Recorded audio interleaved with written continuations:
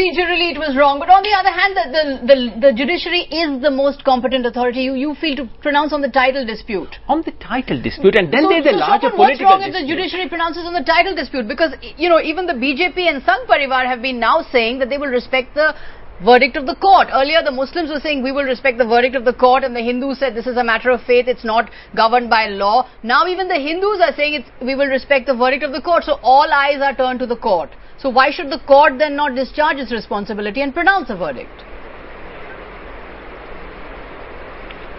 Sagarika, if I may just come in.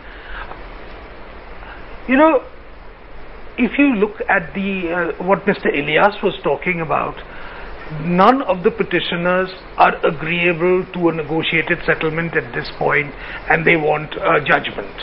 Now that's true, but I think this is a dispute which goes far beyond the immediate litigants. It's a dispute which has agitated society for a long time, for legitimate reasons or otherwise. So I think we've got to take a far wider view of this thing. Secondly, okay, basically you're saying, if I could just interrupt you, you're saying, you know, let's get real, guys. This is not just a court case. Yeah. I mean, this is not just. I mean, when Veer says that it would have been prudent on the part of someone like Manmohan Singh to have taken some initiative to getting a resolution of this, I think he's quite right about this.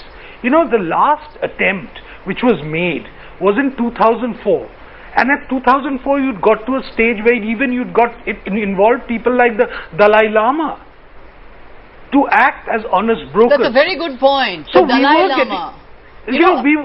We were getting to a position to where it would possible that's okay. We would be narrowing the differences. You know, there are considerable differences, but at least there would be some narrowing of the differences. Okay, and, let me get an SQR, Ilyas. It's always possible to judge. And I just want to make one last point regarding the courts being able to adjudicate about everything. You know, some time ago, a presidential reference was made to the Supreme Court about deciding whether a temple predated the building of the Babri Masjid in 1528. And the courts returned that reference saying, we are not the competent authority to judge this. Now, ironically, one of the issues which are going to be decided by the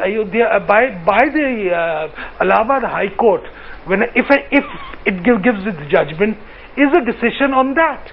So but you Shobhan, have a bizarre situation where the Allahabad High Court... But as Yogen is saying, if the court is uncomfortable with this case, why doesn't it come out openly and saying this is not in our competence, this is not in our jurisdiction? No, today was not the time for it.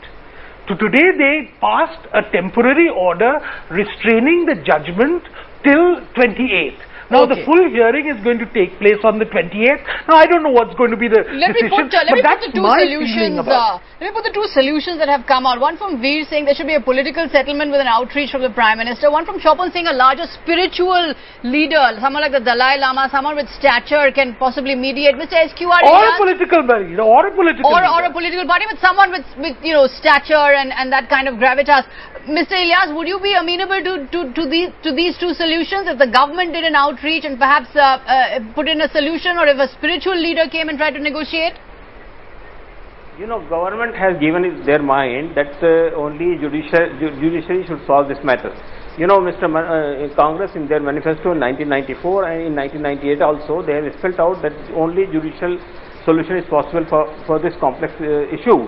And recently Mr. Chidambaram has made an appeal that let us wait for the court verdict, and if it goes against anybody, they can approach the Supreme Court. It means the government is very clear, let the court decide.